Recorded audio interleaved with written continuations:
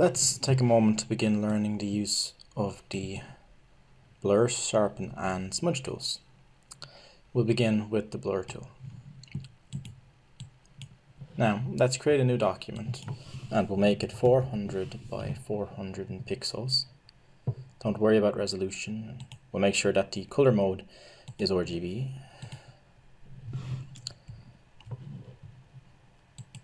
We're going to divide this up into quarters.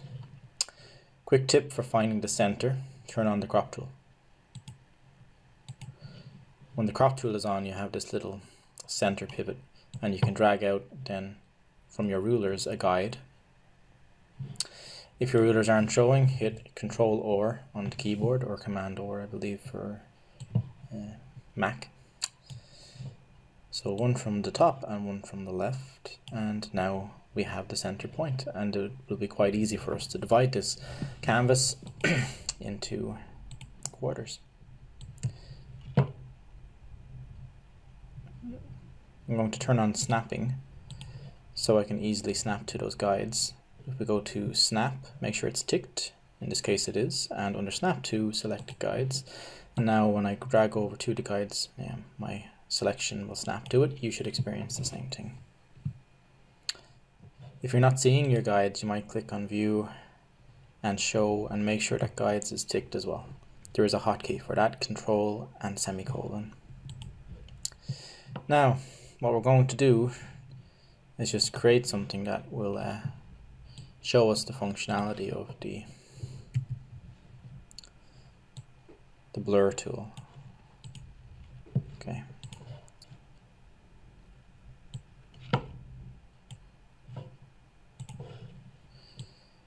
A few different solid colors is what we're going for. The G key jumps to the paint bucket if that's the one selected in the menu. Make sure it's not gradient. Okay. And then white over there and black over here. We can now hide the guides and the rulers. Control or hides the rulers, and Control semicolon hides the guides. Take your blur tool and take a look at the options. Simple enough. Size and hardness and brush. Same options that we have for all brush based tools. Blend mode, which you're obviously familiar with at this time or at this point. Strength, so that's basically how powerful the effect will be. It's at 45% at the moment. So what gets blurred? Well, the values of the pixels get blurred into each other. Let's see. So the black pixels under the area of influence, which is this circle here, are becoming redder because they're taking the value of the pixels to the left inside of the circle of influence. And conversely, on the left, the red pixels are taking on some of the black. Now this will happen here with the white as well. So not only is the saturation and the brightness or darkness of the pixel taken into account, the color also is taken into account. So all of those values get mixed. Okay, so if I whack this up to 100 now, that'll enhance the effect.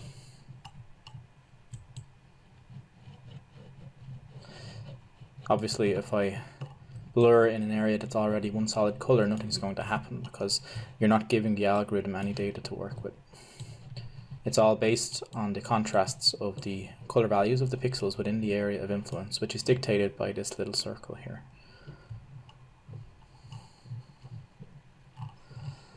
Okay, So that's how the blur tool works.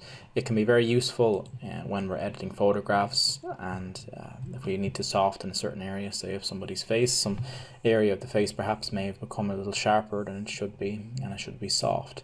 The blur tool softens things in photographs. It's good for that.